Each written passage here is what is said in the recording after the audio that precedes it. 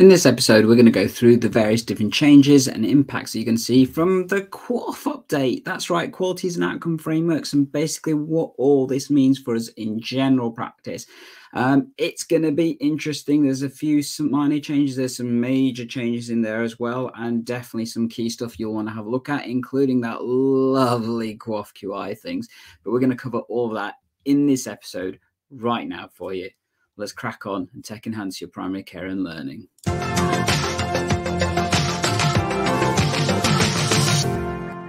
Hey GP learners, I'm Dr. Gandalf, and as usual we're going to have a look at this various documents that we've had come through. Andy's having a nice little break, so I'm with you just by myself today. I'm going to go through the new QoF updated guidance that's just been released last week. We're going to have a look at the documents itself, and I'm going to go through as much of it as I can. Really important to mention that I am absolutely no expert on QoF, and I would highly recommend you do still look at various different parts, mainly because there's actually loads of minor changes in there. So things like the amount of points at different criteria, where a lot of them have changed by a few points here or there. I'm only going to comment on some of the major changes that have happened, and obviously I'm going to talk about the QoF QI change because that's one of the biggest things that we've seen as well. But just a bit of a disclaimer there that obviously do take a look for yourself and what this may mean for your practice, for your network and area and stuff. So shall we have a little look at the document? And I've got a lovely new screen share for you here that looks slightly different to previously, and we're going to have a look at the QoF document. So the links to this are down below in the descriptions and stuff if you want to go straight to the actual document itself. It's the qualities and outcome framework guidance for 23-24, and as you can see there's loads of bump in there. It's 146 pages long. If we were to go through this page by page, we'll be here forever, but I'm going to skim through the majority of the stuff that you need to know about. There's the introduction. You're welcome to read it and stuff. It does talk about a few extra things. One of the key ones is one of the changes in terms of the QoF protection that we have seen come through, and that's in terms of the disease registers that basically mean that you don't have to keep them. But then again, it still talks about the fact you do have to maintain them. It's just you're not going to be marked about whether you do or don't maintain them and that kind of stuff and things.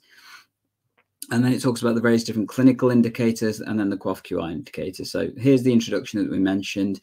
It basically sets the tone for the document itself, who the commissioners are, and obviously identifying that now the commissioners are the ICBs. It's a slight change from some of the previous documents and stuff. It talks about the health indicators, the numeracy and all that kind of stuff, and how to look at your registers, basically.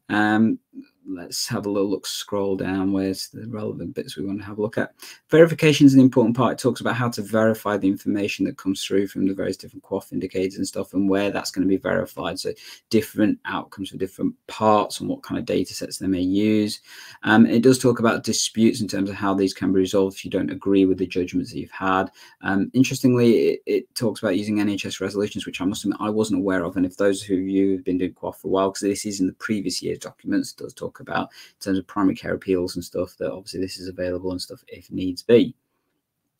It then talks about the income protected payments. So this is on page, where are we? Page 8. So it talks about in section 2, and it talks about the fact that obviously there's been some flexibilities offered by NHS England as part of the changes to the contract, that actually they're not going to essentially mark you on whether or not you maintain the disease registers and stuff. It does mention, as you can see here, so practice will be expected to maintain and continue to maintain these registers as they perform an important role in managing clinical quality.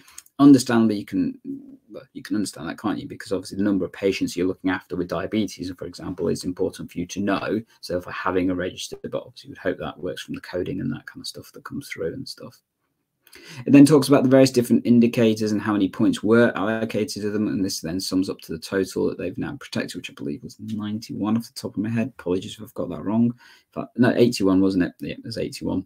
And then it lists the clinical domain indicators and stuff, and there are some changes here that I'm going to go through in this particular section. So I'm going to focus on this particular part. There is the more detailed part that comes later.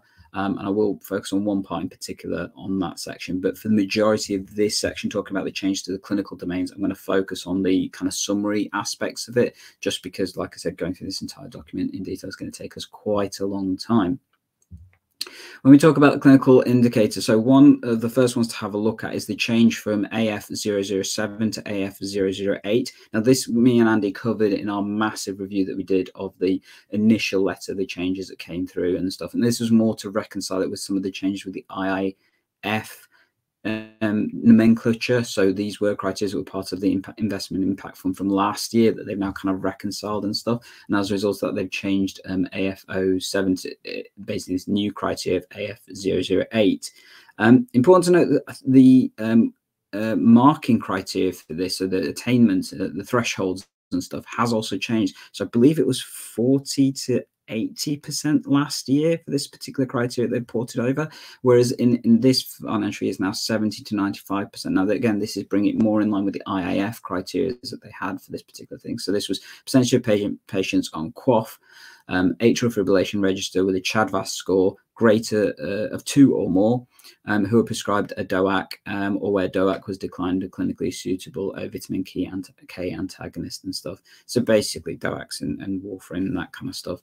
So making sure those patients are there. This is an increase in the thresholds, and it's various 12 points and stuff that it counts towards. So that's one of the kind of moderate changes that we've seen within the QoF system itself. It then talks about a few other changes. So we've got there's some changes to the hypertension criteria and cardiovascular disease management stuff. Very minor changes in terms of points in particular. So moderation of the points and stuff that seems to have happened, and there does seem to be a little more focus on hypertension. And then we keep moving down. We get eventually to heart failure. So there's some terminology changes here in the heart failure ones, including where was it? Something about ejection fractures being included. Yeah, here we are. Due to reduced ejection fracture on HF006, and that's an inclusion that we've got in terms of the criteria for managing these patients and in terms of treating them and stuff. I mentioned about the hypertension, so I think all of these have adjusted slightly, so they've been increased in terms of the number of points that we've got. And then we move down to look at various different parts of the hypertension aspects and stuff and the cardiovascular disease till we get to one of the new QoF criteria, which is the cholesterol management. So this is a very focused part looking at cholesterol management.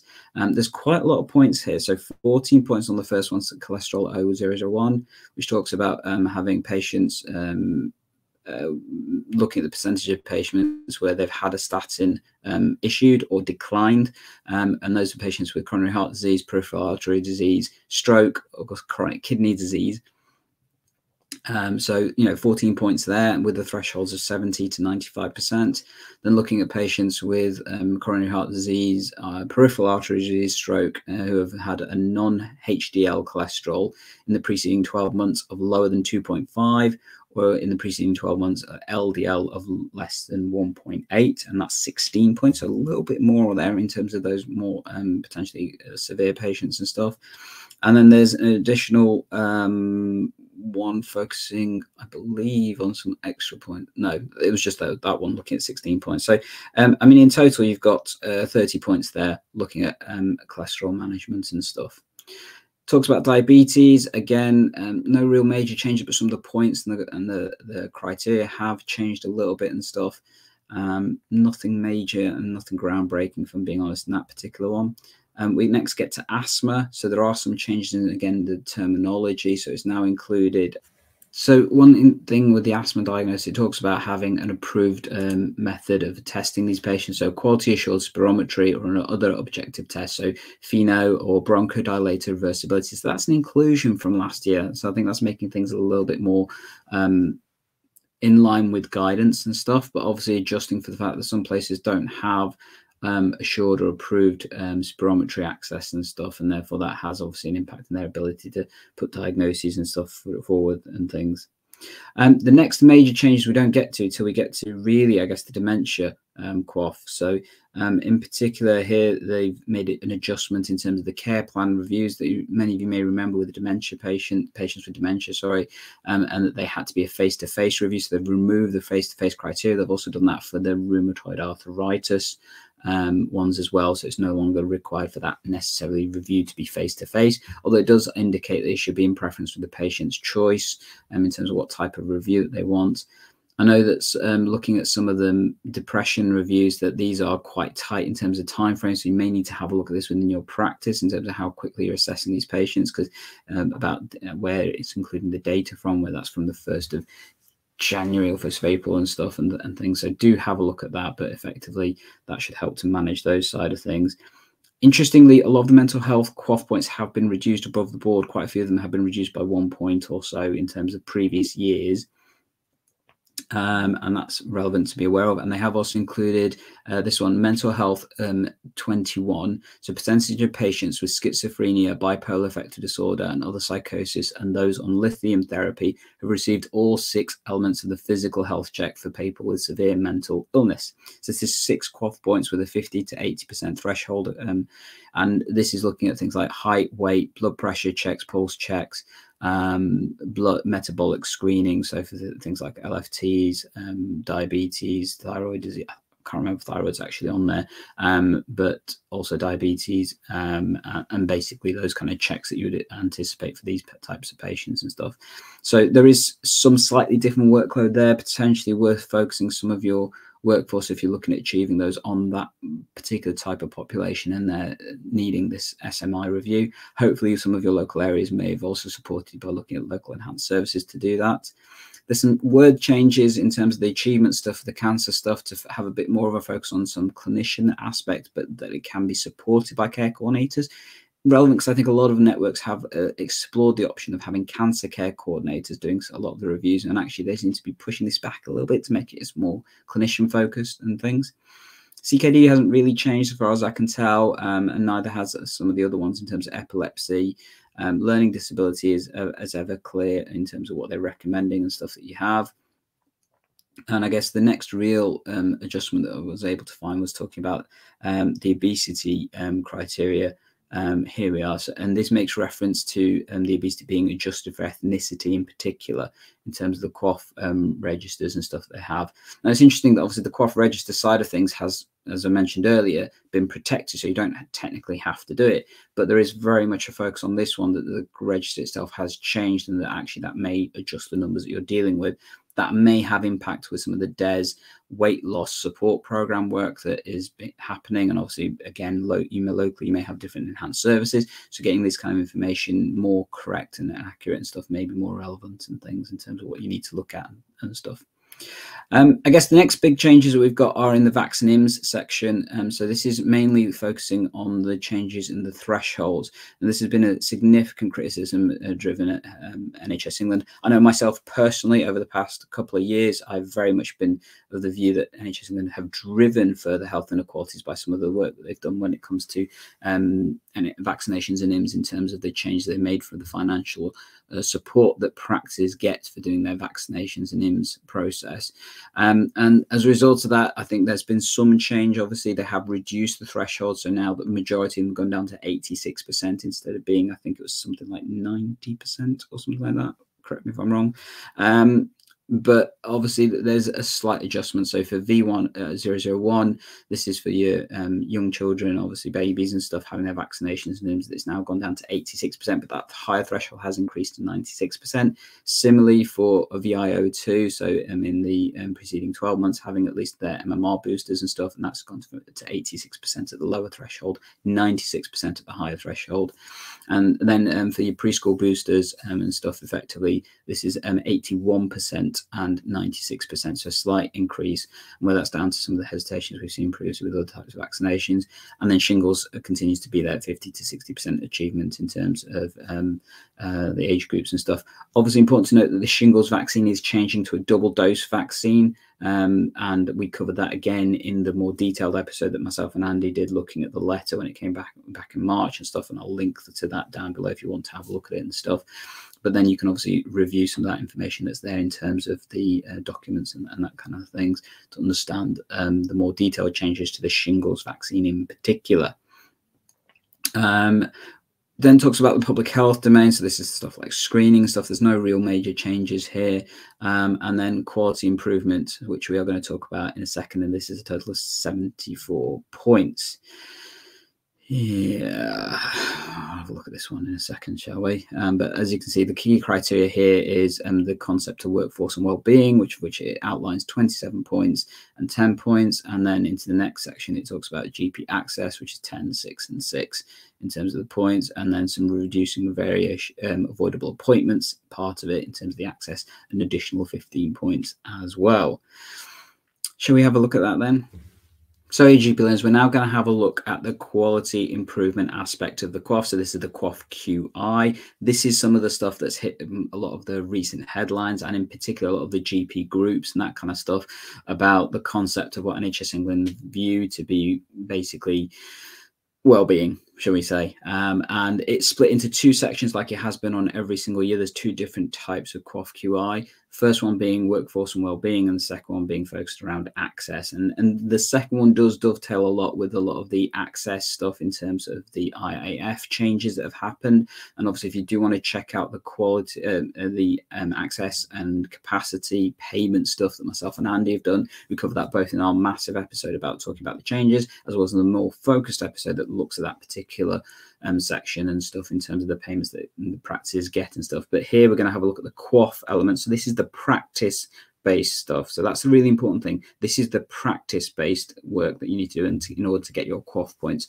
Total of 74 points across the board. The workforce and well-being ones in total is 37 points, and the remaining ones are allocated to the access stuff, which is split into 3 different parts. So slight variation. Normally it's been 2 different parts for each one.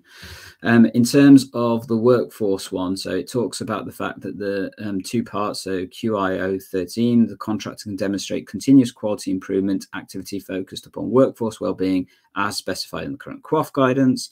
And then QIO 14, the contractors participate in network activity to regularly share and discuss learning from quality improvement activity focused on the workforce and well-being as specified in the current QoF guidance.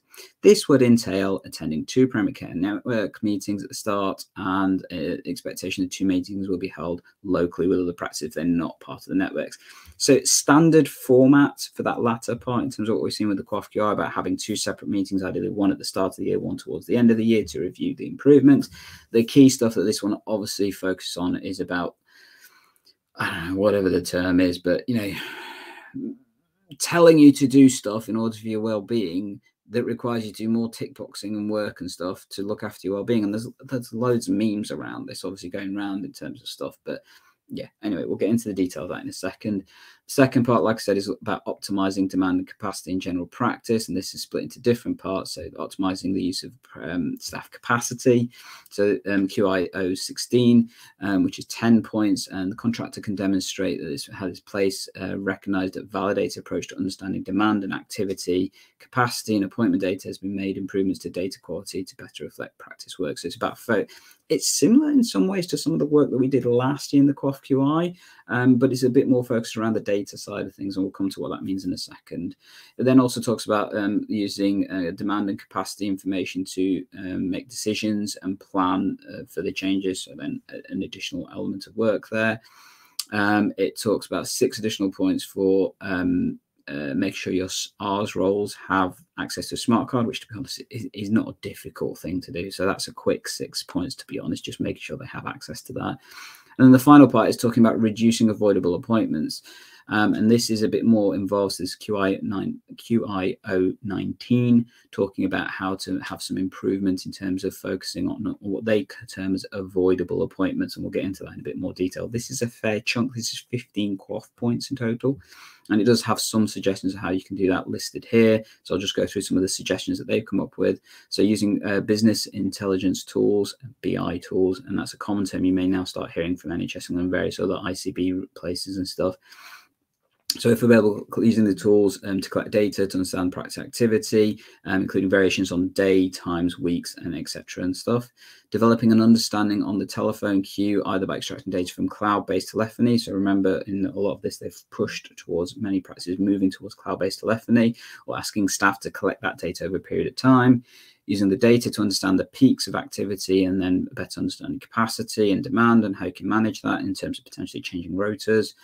using improvement techniques to demonstrate primary transformation teams' webinar series on demand and capacity. So that, some of the work that has been offered to help practices, and referencing RCGP 6 steps to improving delivery continuity. So it's one of the only mentions about focus on continuity really in this particular thing, but we will have a look at that in more detail. Talk about why they put the quality and improvement stuff in there and things, and it's about trying to improve general practice and some various links to resources you may want to have a look at. So from NHSE, RCGP, QI stuff, Health Foundation, various other organizations and things. But let's have a look at the actual criteria, shall we? So the workforce and well-being. So it focuses on the fact that Fuller, in particular, the Fuller stock take that myself and Andy reviewed last year, focuses on the various different impact that basically general practice is pretty much screwed moving forward with workforce and stuff. So therefore, they need to have a look at how they can help support the workforce. Very much a focus on training and support that comes through in some of this in terms of direct support to individuals. Argue whether it's there in the actual document stuff, and also highlighting some of the other documents that are coming out, or sorry, have been out, like the people plan, various other things. Also mentions Core 2050 at one point as well. So that's the setting of the tone, the overview of the module. So the overarching aim is about improving well-being, resilience, and the risk of burnout in the general practice workforce. Seriously, that's what they're focusing on in this particular way. Yeah, I know. Let's get back to it, shall we? Sorry.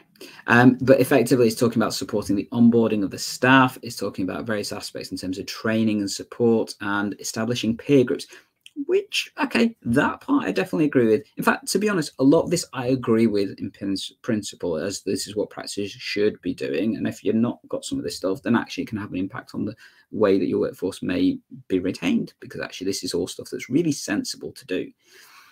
My main issue with all of this is the fact that there just isn't the resources to support us doing this if you're not already doing it. That's the key thing.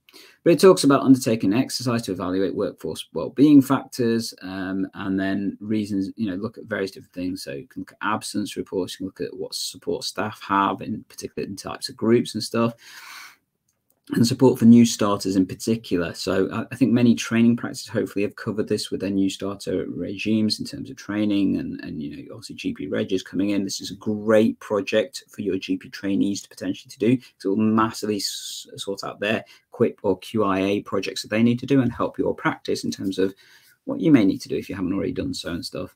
And then obviously it talks about improving the plan and what you can do from there. I guess key point, if you do want some support with managing the clinical side of things in terms of onboarding and training and stuff, I do have resources to help with that. I guess if you did want information to help you with the whole onboarding of staff and things, particularly clinical staff, I do have resources that can help you with that. Obviously for clinical system engagement. So for the system one, we have the free resource, which is the YouTube video. But if you want a lot more detail on helping your staff to use system one more effectively, which I would always recommend, then definitely check out the system one for clinicians course that I run, as well as we're going to be soon having one for Imms users as well.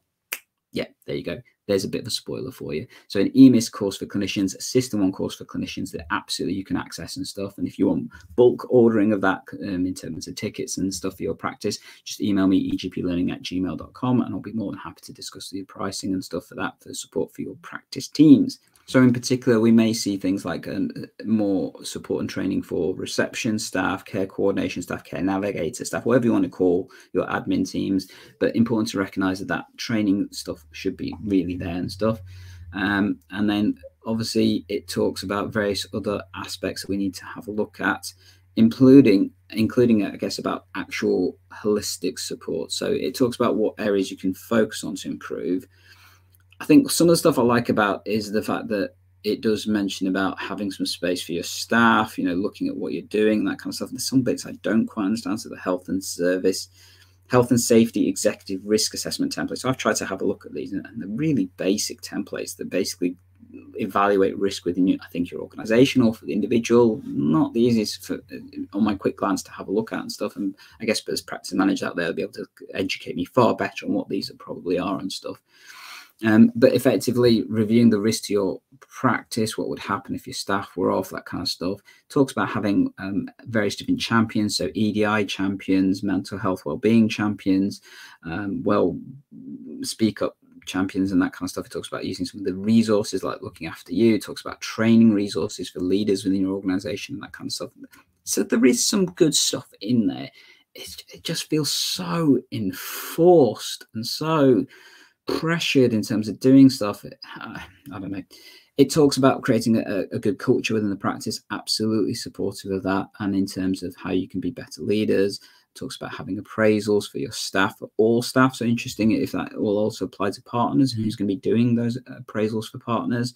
There's no real guidance in this document about how to do that side of things. And particularly one of the key focuses, this very much focuses on the well-being of staff. It doesn't really mention about partner well-being at all in this particular section of the document and stuff. And that's obviously something I clearly have some reverence with, given that I'm a partner and things. But it does focus on their leadership skills and abilities and that kind of stuff. And then about supporting, as I mentioned, new staff, but also then training the team and things. And there's a lot of this stuff, as I said, seems really sensible if you have the time to do it. And I think you should be doing it, to be honest. This is what leads to a good, cohesive organization. But the problem is obviously the challenge of being able to do some of this and stuff. It talks about the peer support networks. I am a massive fan of having people having the opportunity to talk to other people in their groups, and whether you set that up internally, whether you do other kind of things. It talks about having a shared space. Obviously, estates is a massive challenge for many practices. But a quick tip, I guess, if you want, bean to cup coffee machines in your breakout rooms definitely will help the morale of everybody at the very least. And if you're not a big fan of coffee like myself, well, tea machine and stuff and things like that and things clearly would be more useful in that sense and stuff. It does focus, as it does often with the QI stuff, that it needs to be smart objectives. So, you know, obviously specific, measurable, achievable, relevant and time bound. And then obviously looking at the changes that you're making and then evaluating those changes. And that's where the second part of those meetings comes into play, with it being registered with your primary care network, as in the review meeting. There's the standard template that comes with this and that you can then fill in. It does interestingly mention that whether those meetings should be chaired by your CD or somebody else potentially coming into the organization to support with that, whether that's some of the other clinical leads, health and equalities leads, practice managers, potentially all going externally and things. I don't know. Have a think about how you want to consider doing this. I mean, one thing maybe to consider, the NHS 75th birthday is in July. Maybe it's worth combining the first meeting that you have with that, making a bit of a celebration. I don't know. I'm just offering some more suggestions and ideas here to primary care and stuff to see if you can achieve this a bit more fun way rather than what seems to be the very prescriptive and authoritarian way of trying to make well-being happen in general practice and stuff. I appreciate that NHS England are probably doing something that they think is really positive. I must admit, like many, I don't feel that this is a really positive way of changing things because it's so prescriptive in terms of some of the stuff that you then need to consider doing. And it's dovetailed, so that's the form in terms of what you need to look at, but then it's massively dovetailed by the access stuff that comes with this. And this is a lot more detailed, so important that you do have a look at some of this stuff. So it talks around optimizing access to general practice. Obviously, the government's perspective is access is the only thing they really want to focus on. Although, interestingly, this does make some reference about continuity, as I mentioned earlier, in parts of it and stuff.